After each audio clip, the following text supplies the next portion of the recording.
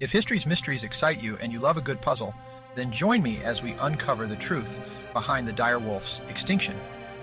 The dire wolf, the largest canid to ever walk the earth, vanished at the end of the last ice age. But why? Scientists believe a mix of factors played a role. As the climate warmed and ice sheets retreated, the dire wolf's habitat and prey began to disappear. Competition with other predators like short-faced bears and American lions didn't help either. Let's not forget human activity, which may have also contributed to their demise. By studying fossils and isotopes from their teeth, we've learned they were hyper-carnivores, relying heavily on meat. Interestingly, they weren't lone hunters, but social animals living in packs. This means the breakdown of pack structures could have been a significant factor too.